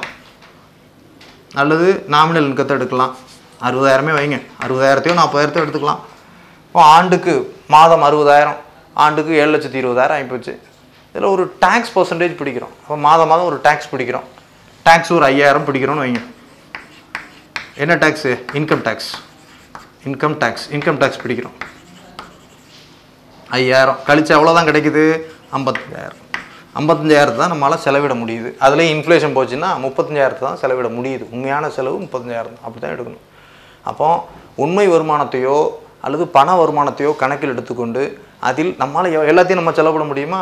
ஆண்டு வருமானம் அவ்வளோதான். ஆனால் வருமானத்துக்காக அரசாங்கத்துக்கு என்ன பண்ணுறோம்? இன்கம் டேக்ஸ் கட்டுறோம். 5 லட்சத்துக்கு மேலே போச்சுன்னா 20% டேக்ஸு போயிடுதா? ஆமாம், டேக்ஸ் போயிடுது. அப்போ டேக்ஸை கட்டி ஆகணும். டேக்ஸை கட்டுறப்போ மிச்சம் என்ன இருக்கோ அதைத்தான் நம்மளால் செலவு பண்ண முடியும். அப்போ டிஸ்போசபிள் இன்கம், செலவிடத்தகுந்த வருமானம் என்பது நம்முடைய வருமானத்திலிருந்து வருமான வரியை கழித்தால் கிடைக்கக்கூடியது. நம்முடைய வருமானத்திலிருந்து வருமான வரியை கழித்தால் என்ன கிடைக்குதோ அதுதான் என்னது? Disposable income. இதை என்ன எடுத்துக்கலாம்? ரியல் இன்கத்தையும் எடுத்துக்கலாம், நாமினல் இன்கத்தையும் எடுத்துக்கலாம். அதுலேருந்து என்ன கழிக்கிறோம்? டைரக்ட் டேக்ஸஸ், நேரடி வரிகளை கழிக்கிறோம். நேரடி வரி என்பது என்னது? Income tax. தற்போது நேரடி வரிகளில் ஒன்று. ஒரு நபர் ஆண்டுக்கு வருமானம் சம்பாதிக்கிறாருன்னா அவர் வரி கட்டணும், இன்கம் டேக்ஸ் கட்டணும். அப்போ ஆண்டுக்கு அவர் ஆண்டுக்கே எடுத்துக்கோங்க, 60,000 சம்பாதிக்கிறாரு. அப்போ இன்கம் டேக்ஸ் கட்டுறாரு, 5,000 கட்டிடுறாரு. மிச்சம் எவ்வளோ இருக்குது? 55,000. இந்த 55,000 தான் அவரால் செலவிட முடியும். நம் கையில் இருந்து செலவிடக்கூடிய தொகை தான் டிஸ்போசபிள் இன்கம். இது ரியல் இன்கமோ அல்லது நாமினல் இன்கமோ, அதிலிருந்து எதை கழிக்கிறோம்? வருமான வரியை கழிக்கிறோம் அல்லது டைரக்ட் டாக்ஸஸை கழிக்கிறோம். கழிச்சா கிடைக்கக்கூடியது என்னது? Disposable income. அடுத்து பெர் கேபிட்டா இன்கம் நம்ம ஏற்கனவே பார்த்துட்டோம். பெர் கேபிட்டா இன்கம் பார்த்துட்டோம். இன்கேஸ் பார்த்தோம் கரண்ட் ப்ரைஸ்லேயே நம்ம என்ன பார்த்தோம்? 1,180,00,000 கோடிகள்னு பார்த்தோம். டிவைடட் பை 130 கோடி மக்கள் தொகை நம்ம எவ்வளோ பார்த்தோம்? 1,25,000 பார்த்தோம். பெர் கேபிட்டா இன்கம் யாருக்கு? இந்தியாவுக்கு. 2019 நிதியாண்டில் இந்தியாவில் ஒவ்வொரு நபருடைய தலா வருமானம், பெர் கேபிட்டா இன்கம், தலா வருமானம், தனிநபர் வருமானம் வேறு, தலா வருமானம் வேறு, பெர் கேபிட்டா இன்கம் வேறு, பர்சனல் இன்கம் வேறு. சரியா? அப்போ தலா வருமானம் என்பது 1,25,300 கிட்ட நம்ம பார்த்தோம் இல்லையா? ஆமாம், அதுதான் வித்தியாசம். அப்போ ஒன்றுக்கும் வித்தியாசம் பாருங்கள். நாமினல் இன்கம் பெயரளவு வருமானம், பணவீக்கத்தோடு சேர்ந்து வரக்கூடிய வருமானம். இப்போ நம்ம என்ன வாங்குகிறோமோ, மாத சம்பளமோ வார சம்பளமோ வாங்குகிறோமோ, அதுதான் என்னது? நாமினல் இன்கம் அப்படின்ட்டு சொல்கிறோம். நாமினல் இன்கம் வந்து பெயரளவு வருமானம் தான், பண வருமானம் தான். உண்மையிலே அதனுடைய மதிப்பு என்னது? பணவீக்கத்தை கழிச்சிட்டு தான் அதனுடைய மதிப்பை பார்க்கணும். அதாவது விலைவாசி உயர்வை கழித்து தான் மதிப்பை பார்க்கணும். சரியா? அதுதான் நம்ம கான்ஸ்டன்ட் ப்ரைஸ் அந்த பேஸ் இயர் அடிப்படையில் கான்ஸ்டன்ட் ப்ரைஸ் பார்த்தோம் இல்லையா? ஜிடிபி, அந்த ஃபேக்டர்ஸ் அப்ளை பண்ணலாம். நம்ம தனிநபருக்குன்னு பார்க்குறப்ப இது போதும். ஒரு தனிநபருடைய உண்மை வருமானம் என்பது அவர் பெற்ற பண வருமானத்திலிருந்து பணவீக்கத்தை கழிக்க கிடைப்பது. பணவீக்கத்தை கழிக்க கிடைப்பது. In case real income plus இன்ஃப்ளேஷன்னா nominal income வந்துடும். அவ்வளோ அந்த ஃபார்முலாவை திருப்பி போட்டிங்கன்னா இங்கிட்ட வந்துடும். ரியல் இன்கத்தோட இன்ஃப்ளேஷன் இங்கிட்டு வந்தால் ப்ளஸ் ஆயிடுது. இன்ஃப்ளேஷனை கூட்டினா என்ன கிடச்சிரும்? நாமினல் இன்கம் கிடச்சிரும். அப்போது நாமினல் இன்கம் 60,000, மைனஸ் இன்ஃப்ளேஷன் 20,000 கழிச்சா 40,000 தான் உண்மையான வருமானம். சரியா? அடுத்தா பாருங்கள், செலவிடத்தகுந்த வருமானம், டிஸ்போசபிள் இன்கம். செலவிடத்தகுந்த வருமானம் என்பது ஒருவர் பெற்ற உண்மை வருமானமாக இருக்கலாம் அல்லது நாமினல் இன்கமாக இருக்கலாம். அதில் அவர் அரசாங்கத்துக்கு செலுத்திய வரிகள் போக மிச்சம் இருக்கிறத தான் அவரால் செலவு பண்ண முடியும். இன்கேஸ் அவர் 60,000 சம்பளம் வாங்குறாருன்னா 5,000 இன்கம் டேக்ஸ் கட்டிடுறாரு, மிச்சம் 55,000 தான் அவரால் செலவிட முடியும். இதுதான் செலவிடத்தகுந்த வருமானம். 50,000 செலவுன்னா 55,000த்தில் அவர் 40,000 செலவு பண்ணுவார், 15,000 சேவிங்ஸ் பண்ணுவார். செலவோ சேமிப்போ ரெண்டுமே செலவிடத்தகுந்த வருமானம் தான். செலவு ப்ளஸ் சேமிப்பு சேர்ந்தது தான் என்னது? செலவிடத்தகுந்த வருமானம். சரியா? Right, okay. அடுத்து per capita income, net national product, மொத்த உள்நாட்டு உற்பத்தி அல்லது நேஷனல் இன்கம்னு சொன்னோம். சரியா? அந்த நேஷனல் இன்கத்தை டோட்டல் பாப்புலேஷனால் டிவைட் பண்ணால் என்ன கிடைக்குது? பெர் கேபிட்டா இன்கம், தலா வருமானம் கிடைத்துவிடும். நாட்டின் மொத்த தேசிய வருவாய் டிவைடட் பை நாட்டின் மொத்த மக்கள் தொகை, அப்போ ஒருவர் எவ்வளவு தலா வருமானம், இதுதான் per capita income. Per capita income வேறு, பர்சனல் இன்கம் என்பது வேறு. அப்போ பர்சனல் இன்கம்னா என்ன? அடுத்த டெர்மினாலஜி பார்த்தீங்கன்னா பர்சனல் இன்கம். பர்சனல் இன்கம்னா தனிநபர் வருமானம். அப்போ தனிநபர் வருமானம் வேறு, தலா வருமானம் வேறு. சரியா? இப்போ இன்கேஸ் பாருங்கள், தேசிய வருமானம் அப்படின்னு பார்த்தீங்கன்னா நேஷனல் இன்கத்தில் தேசிய வருமானத்தில் என்னெல்லாம் இருக்குது? தனிநபர் வருமானமும் இருக்குது, ப்ளஸ் கார்ப்பரேட் வருமானமும் இருக்குது. சரியா? அப்போ கார்ப்பரேட்டுடைய வருமானத்தை கழிச்சிட்டோம்னா நமக்கு தனிநபர் வருமானம் கிடச்சிடும். தேசிய வருமானத்தில் என்னெல்லாம் இருக்குது? தனிநபர் வருமானமும் இருக்குது, கார்ப்பரேட்டுடைய வருமானமும் இருக்குது. கார்ப்பரேட்டுடைய வருமானத்தை இங்கிட்டு கொண்டு வந்து கழிச்சிருங்க. தேசிய வருமானத்திலிருந்து கார்ப்பரேட் வருமானத்தை கழித்தால் என்ன கிடச்சிடும்? நமக்கு தனிநபர் வருமானம் கிடச்சிடும். அவ்வளோதான், வேறு ஒன்றும் இல்லை. நம்ம ஜிடிபி அல்லது ஜிடிஐ கணக்கிடுறப்போ எதெல்லாம் கணக்கிடுறோம்? நாட்டில் உள்ள மொத்த மக்களுடைய வருமானத்தையும் கேட்குறோம். அப்போ தனிநபர் வருமானத்தையும் சேர்த்துடுறோம், கார்ப்பரேட் வருமானத்தையும் சேர்த்துடுறோம். ரெண்டையும் சேர்த்தா ஜிடிபி மொத்த வருமானம் கிடச்சிடுது. இப்போ தனிநபர் வருமானம் மட்டும் வேணும் அப்படின்னா நேஷனல் இன்கத்திலேருந்து கார்ப்பரேட்டுடைய தேசிய வருமானத்திலேருந்து கார்ப்பரேட்டுடைய வருமானத்தை கழித்தால் என்ன கிடச்சிடும்? நமக்கு கார்ப்பரேட் வருமானத்தை கழித்தால் என்ன கிடச்சிடும்? நமக்கு தனிநபர் வருமானம் கிடச்சிடும். அவ்வளோதான் விஷயம். அப்போ பாருங்கள், பர்சனல் இன்கம் என்பது தனிநபர் வருமானம். பர்சனல் இன்கத்துக்கு ஒரு formula, personal income equal to national income minus corporate social responsibility, கார்ப்பரேட்டுடைய சமூக பொறுப்பாண்மை ப்ளஸ் அரசாங்கம் கொடுக்கக்கூடிய ட்ரான்ஸ்ஃபர் பேமெண்ட்ஸ். தனிநபர் வருமானத்தில் கூடுதலாக என்ன வருது அப்படின்னு கேட்டிங்கன்னா ட்ரான்ஸ்ஃபர் பேமெண்ட்டு வருது. தனிநபர் வருமானத்தில் அரசாங்கம் செலுத்தக்கூடிய உதவித்தொகைகள் வந்துடுது, அரசு கொடுக்கக்கூடிய பென்ஷனு, சப்சிடி, கிராண்ட்ஸு எல்லாமே சேர்ந்து வந்துடுது. அதனால தான் அப்படி சொல்கிறோம். அப்போ தனிநபர் வருமானம் என்பது இதற்கு ஃபார்முலா இதுதான். தேசிய வருமானத்திலிருந்து கார்ப்பரேட்டுடைய ரெஸ்பான்சிபிலிட்டி அந்த அமௌண்ட்டை கழிச்சிடறோம். கழிச்சிட்டு அரசாங்கம் அளிக்கக்கூடிய உதவித்தொகையை கூட்டுறோம். இந்த பண்ணுறோம் இல்லையா? தேசிய வருமானத்திலேருந்து கார்ப்பரேட் அது செலுத்தக்கூடிய தொகையை குறைச்சிட்றோம். குறைச்சிட்டா தனிநபர் வருமானம் வந்துடுது. கூடுதலாக ஒரு விஷயம் மட்டும் நம்ம ஞாபகம் வச்சுக்கலாம், அரசாங்கமும் மக்களுக்கு உதவித்தொகை கொடுக்குது இல்லையா, ட்ரான்ஸ்ஃபர் பேமெண்ட்ஸு, அதையும் சேர்த்துட்டா என்ன வந்துடுது? இந்த தனிநபர் வருமானம் வந்துடும். தனிநபர் வருமானம் தேசிய வருமானத்தில் ஒரு பங்கு.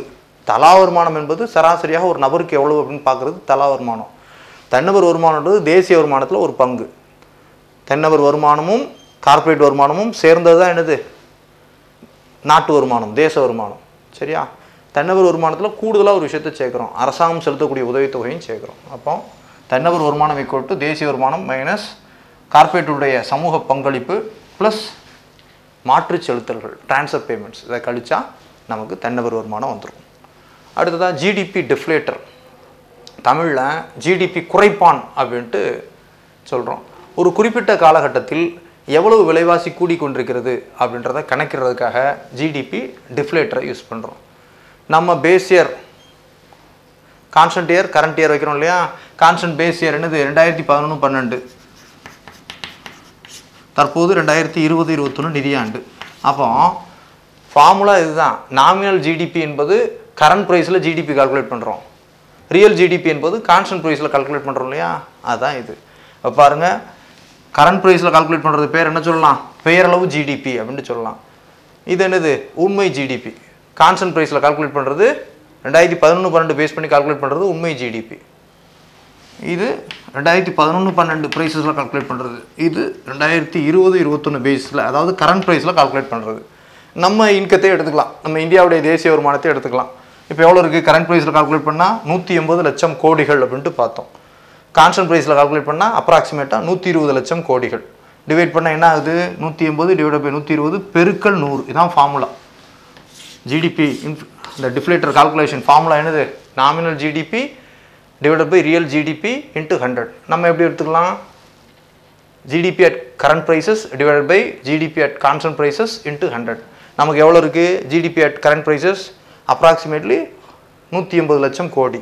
ஜிடிபி அட் கான்ஸ்டன்ட் ப்ரைஸ் எவ்வளவு? அப்ராக்சிமேட்லி 120 லட்சம் கோடி இன்ட்டு 100 போட்டால் என்ன வருது? 150%. அப்போ 150 100 கழிச்சா 50% ஹைக் ஆயிருக்கு. 2011க்கும் 12க்கும் கிட்டத்தட்ட 50% விலைவாசி உயர்வு அப்படின்றத கணக்கிறதுக்கு தான் ஜிடிபி டெஃப்லேட்டரை பண்ணுறோம். சரியா? ஜிடிபி டெஃப்லேட்டர் என்பது இதுதான்.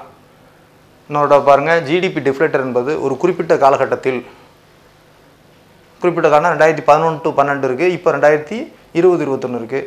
இந்த காலகட்டத்தில் விலைவாசி எவ்வளவு கூடியிருக்கு? உற்பத்தி பொருட்களுடைய ஒரு ஆண்டில் உற்பத்தி செய்யப்பட்ட பொருட்களுடைய விலைவாசி எந்த அளவுக்கு கூடியிருக்கு என்பதை கணக்கிடுவது தான் ஜிடிபி டிஃப்ளேட்டர் இருக்குது. GDP deflator equal to nominal GDP divided by real GDP into 100. இதான் ஃபார்முலா. தமிழில் என்ன சொல்லலாம்? ஜிடிபி குறைப்பான் ஈக்குவல் டு பெயரளவு ஜிடிபி டிவைடட் பை உண்மை ஜிடிபி இன்ட்டு 100. பெயரளவு ஜிடிபி என்பது கரண்ட் ப்ரைஸில் உள்ளது, 2020-21க்கான கரண்ட் ப்ரைஸு. உண்மை ஜிடிபின்னா அதனுடைய ப்ரைஸ் இண்டெக்ஸ் 2011-12 ப்ரைஸ் இண்டெக்ஸ் அடிப்படையில் உண்மை ஜிடிபியை கணக்கிடுறோம் இன்ட்டு 100. இதான் ஃபார்முலா. நம்ம இந்திய வருமானத்தையே 2019க்கான இந்திய வருமானத்தை எடுத்து கணக்கு பண்ணி பாருங்கள். அப்ராக்சிமேட்டு தான், துல்லியமான போடலை. 180 லட்சம் கோடிகள். இது கரண்ட் ப்ரைஸில் நாமினல் ஜிடிபி. ரியல் ப்ரைஸ் என்னது? 120 லட்சம் கோடி இன்ட்டு 100 போட்டோம்னா 150%. அப்போ என்ன வருது? 50% ஹைக் ஆகிருக்கு. விலைவாசி 50% கூடியிருக்கு. இந்தியாவுடைய உண்மையான வருமானம் 120 லட்சம் கோடி தான், ஆனால் அது 180 லட்சம் கோடியாக காட்டுது. அப்போ 50% விலைவாசி கூடியிருக்கு அப்படின்ட்டு நம்ம தெரிஞ்சுக்கலாம். அதுக்கான ஃபார்மேட் தான் என்னது? ஜிடிபி டிஃப்ளேட்டர், ஜிடிபி குறைப்பான் அப்படின்ட்டு நம்ம சொல்கிறோம். கடைசியாக ஜிடிஐஜி மற்றும் ஜிடிஐஹெச் இதை பார்த்துடலாம். தோழர்களே, அடுத்த ஃபேக்டர் என்னென்னு கேட்டிங்கன்னா கிராஸ் நேஷ்னல் டிஸ்போசபிள் இன்கம். அப்போ நம்ம டிஸ்போசபிள் இன்கம்னா பார்த்தோம், செலவிட தகுந்த வருமானம் அப்படின்ட்டு. மொத்த வருமானத்தில் நம்ம டேக்ஸை கழிச்சது போக என்ன வரும்? ஒரு தனிநபர் பார்வையில் பார்க்குறோம். தனிநபர் என்னது? மொத்த வருமானம் 60,000 பார்த்தோம். அதில் எக்ஸாம்பிளுக்கு 5,000 இன்கம் டேக்ஸு போக எவ்வளோ? 55,000 தான் அவர் செலவு பண்ண முடியும். அது தனிநபருடைய செலவிட தகுந்த வருமானம். அதே மாதிரி பாருங்கள், அரசாங்கத்துடைய செலவிட தகுந்த வருமானம். அரசாங்கம்னு சொல்ல வேண்டாம், தேசிய செலவிட தகுந்த வருமானம். மொத்த நாட்டின் செலவிட தகுந்த வருமானம் அல்லது மொத்த தேசிய செலவிட தகுந்த வருமானம் அப்படின்னா என்னது? அப்படின்னா மொத்த நாட்டு வருமானத்தில் வெளிநாட்டிலிருந்து வரக்கூடிய வரவையோ செலவையோ கழிச்சா கரண்ட் ட்ரான்ஸ்ஃபர்ஸ் அப்படின்ட்டு சொல்லுவோம். Current ட்ரான்ஸ்ஃபர்ஸ்னால் private remittances. தனிநபர்கள் அனுப்புகிறாங்க, பணத்தை அனுப்புகிறாங்க, இங்கேருந்து பணம் போகுது. நம்ம பார்த்தோம் இல்லையா? இதை போன்ற அனுப்புகைகள் இருக்குது வெளிநாட்டுக்கும். From rest of the world, இந்தியாவை தவிர்த்து வெளி உலகத்துலேருந்து வரக்கூடியது. இப்போ இது நேஷ்னல் இன்கம், இது நாடு ஜிடிபி, நேஷ்னல் இன்கத்தையும் பார்த்துட்டோம். இதில் இந்த விஷயத்தை மட்டும் கழிக்கவோ கூட்டவோ செய்கிறோம். ப்ரைவேட் ரெமிட்டன்சஸ், கரண்ட் ட்ரான்ஸ்ஃபர்ஸ் அப்படின்ட்டு சொல்கிறோம். வெளிநாட்டிலிருந்து வரக்கூடிய பணத்தை அது அரசாங்கம் செலவு பண்ண முடியாது. இண்டிவிஜுவல்ஸ்க்காக இருக்கலாம் அல்லது ஒரு கம்பெனிகளுக்காக இருக்கலாம், அந்த மாதிரிலாம் இருக்கும். அரசாங்கத்துக்கான வருமானம் கிடையாது. அப்போ இந்த வருமானத்தை கூட்டவோ கழிக்கவோ செஞ்சால், அப்போ இன்கேஸ் பாருங்கள், 1000 ரூபா வருது, 500 ரூபா போகுது, சரி ஒரு 300 ரூபா போகுது, மிச்சம் எவ்வளோ இருக்குது? 700 ரூபா இருக்குது. இந்த 700 ரூபாயை கழிச்சிடணும். எதுலேருந்து கழிச்சிடணும்? மொத்த நாட்டு வருமானத்துலேருந்து கழிக்கணும். சரியா? ஆமாம், மொத்த நாட்டு வருமானத்திலேருந்து கழிக்கணும். ஆக்சுவலாக இது மைனஸ் தான், நமக்கு இப்போ நெகட்டிவாக இருந்துச்சுன்னா ப்ளஸ் ஆகும், வேறு ஒன்றும் இல்லை. கரண்ட் ட்ரான்ஸ்ஃபர்ஸை கழிச்சிடணும், ஏன்னா அது அரசாங்கத்தால் செலவு செய்ய முடியாது. So GNI minus current transfers from rest of the world அப்படின்னா அது என்னது? ஜிஎன்டிஐ அப்படின்ட்டு அர்த்தம். அரசாங்கத்தால் எவ்வளவு பணம் செலவு, நாட்டில் எவ்வளவு செலவிட தகுந்த வருமானம், தேசிய அளவில் எவ்வளவு செலவிட தகுந்த வருமானம். அப்போ மொத்த நாட்டு வருமானத்திலேருந்து கரண்ட் ட்ரான்ஸ்ஃபர்ஸை கழிச்சா என்ன வந்துடும்? மொத்த செலவிட தகுந்த வருமானம் வந்துடும். சரி, அடுத்ததான் என்என்டிஐ, வேறு ஒன்றும் கிடையாது, நிகர செலவிட தகுந்த வருமானம். நிகர தேசிய செலவிட தகுந்த வருமானம் தான் என்என்டிஏ அப்படின்னு சொல்லுவோம். என்என்டிஏன்னா என்னது? ஜிஎன்டிஏலேருந்து டெப்ரிசியேஷனை கழிச்சா என்என்டிஏ கிடச்சிடும், அவ்வளோ, வேறு ஒன்றும் கிடையாது. மொத்த தேசிய செலவிட தகுந்த வருமானத்திலிருந்து தேய்மானத்தை கழித்தால் கிடைக்கக்கூடியது நிகர தேசிய செலவிடத்தகுந்த வருமானம் அப்படின்ட்டு சொல்கிறோம். நிகர தேசிய செலவிடத்தகுந்த வருமானம். அப்போ தேச அளவில் செலவிடத்தகுந்த வருமானம் என்னது? Current transfers from rest of the வேர்ல்டை கழிச்சிட்டா கிடைக்கக்கூடியது என்னது? மொத்த தேசிய செலவிடத்தகுந்த வருமானம். அதுலேருந்து தேய்மானத்தை கழிச்சிட்டா என்ன கிடைக்குது? நிகர தேசிய செலவிடத்தகுந்த வருமானம். அடுத்த terminology cross disposable income of government. மொத்த அரசாங்கத்தின் செலவிடத்தகுந்த வருமானம். இது மொத்த தேசிய செலவிடத்தகுந்த வருமானம். அப்போ அரசாங்கம் வந்துடுது, கார்ப்பரேட் வந்துடுது, தனியாரும் வந்துடுறாங்க. ஆனால் இங்கே பாருங்கள், மொத்த அரசாங்கத்துடைய செலவிடத்தகுந்த வருமானத்தை மட்டும் பார்க்க போகிறோம். அரசாங்கத்துடைய செலவிடத்தகுந்த வருமானம் என்ன? சரியா? இது வேறு ஒன்றும் இல்லை. Cross final consumption expenditure of government. அரசாங்கத்துடைய செலவு ப்ளஸ் அரசாங்கத்துடைய சேமிப்பு. அரசாங்கம் எவ்வளோ செலவு பண்ணியிருக்காங்க, இது செலவின் அடிப்படையில் நம்ம பார்க்க போகிறோம். அரசாங்கம் எவ்வளோ செலவு பண்ணியிருக்காங்க ப்ளஸ் அரசாங்கம் எவ்வளோ சேமிப்பு பண்ணியிருக்காங்க, ரெண்டையும் கிளப் பண்ணால் என்னது? அரசாங்கத்துடைய செலவிடத்தகுந்த வருமானம் எவ்வளவு அப்படின்ட்டு கண்டுபிடிச்சிடலாம். ஈஸியானது. Cross consumption expenditure of cross இல்லை, இது கவர்மெண்ட் ஃபைனல் கன்சம்ஷன் எக்ஸ்பெண்டிச்சர். அரசாங்கத்தின் இறுதி நுகர்வு செலவு அப்படின்ட்டு சொல்லலாம். Government final consumption expenditure. அதான் நான் சிம்பிளாக அரசின் செலவுன்னு சொல்லிட்டேன். Government final consumption expenditure plus cross savings. யாருடைய சேவிங்ஸு? கிராஸ் கவர்மெண்ட் சேவிங்ஸ், அரசாங்கத்துடைய சேமிப்பு. அரசாங்கம் எவ்வளோ செலவு பண்ணியிருக்கு, அரசாங்கம் எவ்வளோ சேமித்து வச்சுருக்கு, ரெண்டையும் சேர்த்து அரசாங்கத்தோட வருமானத்தை கண்டுபிடிச்சலாமா? செலவிடத்தகுந்த வருமானத்தை கண்டுபிடிச்சலாம். ஸோ அரசாங்கத்தின் செலவிடத்தகுந்த வருமானம் cross disposable income of government என்பது அரசாங்கம் எவ்வளவு செலவு செய்திருக்கிறது, நுகர்வு செலவு எவ்வளோ செய்திருக்கிறது, எவ்வளவு சேமிப்பு செய்திருக்கிறது, இரண்டையும் கூட்டினால் கிடைப்பது என்னது? ஜிடிஐஜி, cross disposable income of government, செலவிடத்தகுந்த வருமானம். அடுத்ததாக cross disposable income of house holds. இந்தியாவில் உள்ள வீடுகள், ஒவ்வொரு வீடுகளிலும் எவ்வளவு செலவிடத்தகுந்த வருமானம். சரியா? அரசாங்கம் செலவிடுறது சரி, கார்ப்பரேட் செலவிடுறது தனி. ஆனால் வீடுகளில் உள்ள தனிநபர்கள் அல்லது வீடுகளில் உள்ள ஒரு குடும்பங்கள், ஹவுஸ் ஹோல்ட்ஸ்னால் குடும்பங்கள் செலவிடத்தகுந்த தொகை என்ன? நாட்டில் உள்ள மொத்த குடும்பங்களின் செலவிடத்தகுந்த தொகை என்ன? பாருங்கள், இப்படிலாமா இருக்குது பாருங்கள். ஆமாம், அப்படிலாம் இருக்குது. துல்லியமான கணக்கீட்டுக்கு நிறைய இது மாதிரி கால்குலேஷன்ஸ் வச்சுருக்காங்க. Cross disposable income of house holds, மொத்த வீடுகளின் செலவிடத்தகுந்த வருமானம். இந்தியாவில் உள்ள மொத்த குடும்பங்கள், வீடுகள்னு சொல்ல வேண்டாம், இந்தியாவில் உள்ள மொத்த குடும்பங்களின் செலவிடத்தகுந்த வருமானம். எப்படி பார்க்கலாம்? அரசாங்கத்துடைய செலவிடத்தகுந்த வருமானம். ஸோ தேசிய செலவிடத்தகுந்த வருமானத்திலிருந்து அரசாங்கத்துடைய செலவிடத்தகுந்த வருமானத்தையும் கார்பரேஷன்ஸுடைய சேவிங்ஸையும் கழிச்சிட்டா வீடுகளுடையது கிடச்சிடும். அதாவது குடும்பங்களுடைய செலவிடத்தகுந்த வருமானம் கிடச்சிடும். மொத்த தேசிய செலவிடத்தகுந்த வருமானத்தை எடுத்துக்கிட்டோம். இதிலிருந்து இதை கழிக்கிறோம், அரசாங்கத்துடைய செலவிடத்தகுந்த வருமானத்தை கழிக்கிறோம். கழித்து கார்பரேஷன்ஸுடைய சேவிங்ஸை கழிக்கிறோம். கழிச்சா மிச்சம் இருக்கிறது என்னது? இந்தியாவில் இருக்கிறது யாரெல்லாம்? 3 வகை பிரிவாக பிரிச்சுக்கிறோம். அரசாங்கம், கார்பரேஷனு, குடும்பங்கள். சரியா? 50 கோடி குடும்பங்கள், 70-80 கோடி குடும்பங்கள் இருக்குது அப்படின்னு வைங்க. இதில் என்னெல்லாம்? அரசாங்கத்துடைய செலவிடத்தகுந்த வருமானம், மொத்த செலவிடத்தகுந்த வருமானத்தை எடுக்கிறோம். தேசிய அளவில் செலவிடத்தகுந்த வருமானம் என்ன எடுக்கிறோம். இதில் அரசாங்கத்துடைய செலவிடத்தகுந்த வருமானத்தை கழிச்சிடுறோம். இதை தவிர மிச்சம் இருக்கிறது யார்? கார்பரேஷன் செலவு பண்ணல, கார்ப்பரேட்ஸ் அவங்க சேமிப்பு பண்ணுறாங்க, அவங்களுடைய வருமானத்தையும் கழிச்சிடும். அப்போ மீதி இருக்கிறது யாருக்கு தான்? இந்தியா முழுக்க உள்ள குடும்பங்களுக்கான செலவிடத்தகுந்த தொகை. சரியா? இதுதான் அதனுடைய பொருள். So cross disposable income of house holds, குடும்பங்களுக்கான மொத்த செலவிடத்தகுந்த வருமானம். ஜிடிஐஹெச் அப்படின்னா என்னது? மொத்த தேசிய அளவிலான செலவிடத்தகுந்த வருமானம். அதிலிருந்து மொத்த அரசாங்கத்தின் செலவிடத்தகுந்த வருமானத்தை கழிக்கிறோம். கூடுதலாக கார்ப்பரேட்ஸ், நிறுவனங்களுடைய, கார்ப்பரேஷன் சொல்ல வேண்டாம், கார்ப்பரேட்ஸ் நிறுவனங்களுடைய சேமிப்பை கழிக்கிறோம். கழிச்சா மிச்சம் என்ன கிடச்சிடுது? வீடுகளுக்காக எவ்வளோ செலவு பண்ணுறதுக்கு நமக்கு தொகை இருக்குது. இந்தியாவில் உள்ள 70-80 கோடி குடும்பங்களுக்கான செலவிடத்தகுந்த தொகை எவ்வளோ இருக்குது இந்த ஆண்டு அப்படின்ட்டு நம்ம கணக்கில் எடுத்துடலாம். அதான் ஜிடிஐஹெச் அப்படின்ட்டு பேர். சரியா?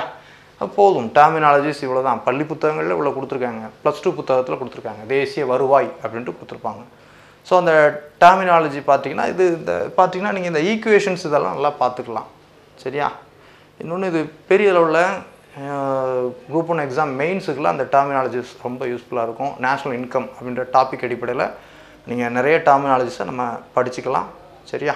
Right, okay. ஸோ இதோட இந்த ஆக்சுவலாக பார்த்தீங்கன்னா இதுலேயே சில குறைகள் இருக்குது. இந்த நேஷ்னல் இன்கமே பார்த்தீங்கன்னா தேசிய வருமானத்தை பெருக்கணும்ட்டே அரசாங்கங்கள் சில செயல்பாடுகளில் ஈடுபடுறாங்க. இந்த நேஷ்னல் இன்கம் கான்செப்டில் உள்ள சில குறைபாடுகள் என்ன அப்படின்னு கேட்டிங்கன்னா, இது வந்து நேஷ்னல் இன்கம் கான்செப்ட் என்ன பண்ணுது அப்படின்னு கேட்டிங்கன்னா க்ரௌத்தை தான் அளவிடுது, உண்மையான டெவலப்மெண்ட்டை அளவிடல். நேஷ்னல் இன்கம் கான்செப்ட் வந்து அதாவது இந்த ஜிடிபி உள்ளிட்ட நேஷ்னல் இன்கம் கான்செப்ட்ஸு என்ன பண்ணுது அப்படின்னு கேட்டிங்கன்னா க்ரௌத்தை தான் அளவிடுது, வளர்ச்சியை அளவிடு. சரியா? எதை அளவிடலை? டெவலப்மெண்ட்டை அளவிடலை. இது பெரிய குறைபாடு.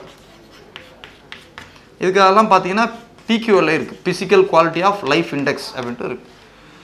இதில் க்ரௌத்து என்னன்னு கேட்டிங்கன்னா இந்தியாவை பொறுத்த வரைக்கும் பணக்காரன் ஆகிட்டே இருக்காங்க. அப்போ பார்த்திங்கன்னா இந்தியாவில் நிறைய ஆசிய அளவில் பெரிய கோடீஸ்வரர்களாக இருக்காங்க, பேரெல்லாம் மென்ஷன் பண்ண வேண்டாம். இப்போ அவங்களுடைய சொத்து மதிப்பெல்லாம் கூடிக்கிட்டே போகுது. ஆனால் ஏழைகள் அப்படியே இருக்காங்க. மொத்த வருமானத்தை டிவைட் பண்ணுறப்போ பார்த்திங்கன்னா தலா வருமானம் நமக்கு கூடிக்கிட்டு இருக்குது. ஆனால் தலா வருமானமான அந்த 1,25,000க்கு கீழே உள்ளவருடைய எண்ணிக்கை அதிகமாக தான் இருக்குது. இங்கே பாருங்கள், நம்ம நாட்டின் மொத்தம் பாருங்கள், எக்ஸாம்பிள் பாருங்கள், நம்ம நாட்டில் ஒரு 10 பேர் தான் இருக்காங்க. எக்ஸாம்பிளுக்கு ஒரு 10 நபர்கள் இருக்காங்க. 10 நபர்களில் 9 பேருடைய வருமானம் ஆண்டுக்கு 1 லட்சம் வைங்க. அப்போ என்னாச்சு? 9 லட்சம் ஆச்சு. அந்த 10வது நபர் இருக்கார் பார்த்தீங்களா, 10வது நபருடைய வருமானம் மட்டும் கிட்டத்தட்ட என்ன சொல்லலாம், ஒரு 21 லட்சம் வைங்க. 21 லட்சம், 21 lakhs இப்படி வைங்க. 9 வருமானம் எவ்வளவு? 1 லட்சம் சேர்த்தா 9 லட்சம் ஆச்சு. ஒருத்தருடைய வருமானம் மட்டும் என்னாச்சு? 21 லட்சம். ஆக மொத்தம் என்னாச்சு? தேசிய வருமானம் எவ்வளோ சொல்லலாம்? 30 லட்சம். 30 லட்சம் நேஷ்னல் இன்கம் வந்து 30 லட்சம். அப்போ பெர் கேபிட்டா இன்கம் என்னது? 30 லட்சம் டிவைடட் பை எத்தனை பேர்? 10 பேர். அப்போ ஆவரேஜ் இன்கம் வந்துடுது. என்ன வருது? பெர் கேபிட்டா இன்கம் 3 லட்சம் வந்துடுது. ஆவரேஜாக இந்தியாவில் பெர் கேபிட்டா இன்கம் என்ன வந்துடும்? 3 லட்சம் வந்துடும். எக்ஸாம்பிள் கால்குலேஷன் தான். அப்போ இது உண்மையான கணக்கீடா? இல்லை. இது இவன் பணக்காரன். இன்னும் சொல்லப்போனால் இது 5 கோடி 10 கோடின்னு கூட இருக்கலாம். 90% பேர் ஏழைகளாக இருக்கிறாங்க. என்ஜிஓவில் 10% பேர் கோடீஸ்வரர்களாக இருக்காங்க. அவங்களுடைய சொத்து மதிப்பு பல மடங்கு பெருகும்போது நம்ம ஜிடிபியில் பயங்கரமாக இருக்கிற மாதிரி தான் தெரியும். ஏழைகளாகத்தான் இருப்பாங்க. சரியா? அப்போ இது க்ரௌத்தை தான் கணக்கிடுது அப்படின்ட்டு ஜிடிபி உள்ளிட்ட ஃபேக்டர்ஸ் மேலே குற்றச்சாட்டு. நம்ம ஏற்கனவே ஹியூமன் டெவலப்மெண்ட் இண்டெக்ஸில் பார்த்தோம். உண்மையான வளர்ச்சி என்பது டெவலப்மெண்ட். ஹெச்டிஐ ரேங்கிங்கில் இருக்குமா? ஹெச்டிஐ, பிக்யூஎல்ஐ, சரியா, கிராஸ் ஹாப்பினஸ் இண்டெக்ஸ் உள்ளிட்ட அளவீடுகள் பார்த்தீங்கன்னா டெவலப்மெண்ட்டை சொல்லுது. எல்லாம் மகிழ்ச்சிகரமாக இருக்காங்களா, வறுமை கோட்டுக்கு மேலே இருக்காங்களா, நல்ல கல்வி அறிவு கொண்டவங்களாக இருக்காங்களா, ஹெல்த்தியாக இருக்காங்களா, சரியா. ஸோ லிட்ரேச்சர், அப்புறம் வருமானம், லைஃப் எக்ஸ்பெக்டன்சி, வாழ்நாள் வீதம், நல்ல ஹெல்த்தியாக இருக்காங்களா, அந்த மாதிரி ஃபேக்டர்ஸ் அடிப்படையில் தான் வளர்ச்சியை கணக்கிடணும் அப்படின்றது குற்றச்சாட்டு. இன்னொன்று, இதில் வந்து நம்ம நிறைய செலவு பண்ணுறோம். ஜிடிபி உற்பத்தி பெருக்கிறதுன்னு பார்த்தீங்கன்னா அப்போ பணக்காரன் ஆச்சுனால அது உண்மையான வளர்ச்சிலாம் கிடையாது. சரியா? அடுத்ததான் ரெண்டாவது விஷயம் இதில் என்னென்னு கேட்டிங்கன்னா, இந்த ஜிடிபியை கூட்டணுன்ட்டு இதில் உள்ள குறைபாடுகள், ஜிடிபி உள்ளிட்ட அந்த வளர்ச்சி கான்செப்டில் உள்ள குறைபாடுகள். ஜிடிபியை கூட்டணுன்ட்டு என்ன பண்ணுறாங்க அப்படின்னு கேட்டிங்கன்னா, என்விரான்மெண்ட், ஸோ நாட்டில் உள்ள மொத்த வளங்களையும் யூட்டிலைஸ் பண்ண ஆரம்பிச்சிடுறாங்க. நாட்டில் உள்ள நிலக்கரி எல்லாம் தோண்டி எடுத்துடுறாங்க, பெட்ரோலியத்தை ஃபுல்லாக தோண்டி எடுத்துடுறாங்க, இயற்கை வளங்கள், கனிம வளங்கள் எல்லாத்தையும் தோண்டி எடுத்துடுறாங்க. அப்போ தோண்டி எடுத்து யூட்டிலைஸ் பண்ணி ஜிடிபி பெருகிறது. ரைட், ஓகே தான். ஆனால் ஒரு காலகட்டத்தில் எல்லாம் தோண்டி எடுத்து செலவு செய்த பின் மிச்சம் நம்ம என்ன பண்ணுவோம்? நம்மகிட்ட ஒன்றுமே இல்லை, இயற்கை வளங்கள், மினரல் ரிசோர்ஸஸ் எதுவுமே இல்லை. அப்போ நம்முடைய ஜிடிபிக்கு என்ன பண்ண போகிறோம்? வளர்ச்சிக்கோ தேவைக்கோ, அடிப்படை தேவைக்கு கூட என்ன பண்ண போகிறோம்? ஒன்றும் பண்ண முடியாது. சரியா? உற்பத்தியை பெருக்கிறோம் என்று விவசாய நிலங்களை என்ன பண்ணிடுறோம்? அழிச்சு இண்டஸ்ட்ரி ஆக்கிடுறோம். அது பொட்டல் காடாக மாறின அப்புறம் அந்த தூக்கி போட்டு அவங்க வேறு இடத்துக்கு போயிடுவாங்க. அதில் விவசாயம் பண்ண முடியாது, திரும்ப தொழிலும் நடத்த முடியாது. அங்கே உள்ள நீர் ஆதாரங்களை ஃபுல்லாக சுரண்டிடுவாங்க. அப்போ என்ன ஆகும்? அங்கே தொழிலும் பண்ண முடியாது, விவசாயம் பண்ண முடியாது. சுற்றுச்சூழல் மாசுபட ஆரம்பிக்குது. நிலக்கரியை ஃபுல்லாக தோண்டி எடுத்து எரிச்சு என்ன பண்ணிடுறோம்? மின்சாரத்தை உற்பத்தி பண்ணி கன்சியூம் பண்ணிக்கிறோம். ஆனால் என்ன ஆகுது? பொல்யூஷன், க்ரீன் ஹவுஸ் எஃபெக்ட் ஆகுது. அப்போ ஜிடிபி பெருக்க நோக்கத்தில் சுற்றுச்சூழல் பாகுபடுது. தேவைக்கு தான் யூஸ் பண்ணணும். ஜிடிபி எதுக்கு? உற்பத்தியை பெருக்கி பெருக்கி எதுக்கு? ஆடம்பர தேவைகளுக்கு தான், பணக்காரர்களுக்கு தான் அந்த யூஸ் பண்ணுறது. மக்களுக்கு உண்மையில் ஏதாவது யூஸஸ் இருக்கா? யூஸஸ் இல்லை. அப்போ இதெல்லாம் வந்து குறைபாடுகள். ஜிடிபி பெருக்கும் நோக்கத்தில் உலக நாடுகள் செயல்படுறாங்க, உங்களுடைய பொருளாதாரத்தை பெருக்கும் நோக்கத்தில் செயல்படுறாங்க, சுற்றுச்சூழலை மாசுபடுத்துகிறாங்க. ஜிடிபியுடைய வளர்ச்சி உண்மையாக அனைத்து தரப்பு மக்களையும் சென்றடைவதில்லை. பெர் கேபிட்டா இன்கம் என்பது அதிகமாக இருந்தாலும் நாட்டில் பெரும்பான்மையான மக்கள் பெர் கேபிட்டா இன்கத்தையும் தாண்டி கீழ்நிலையில் தான் இருக்காங்க. இதை போன்ற சிக்கல்களும் இருக்குது.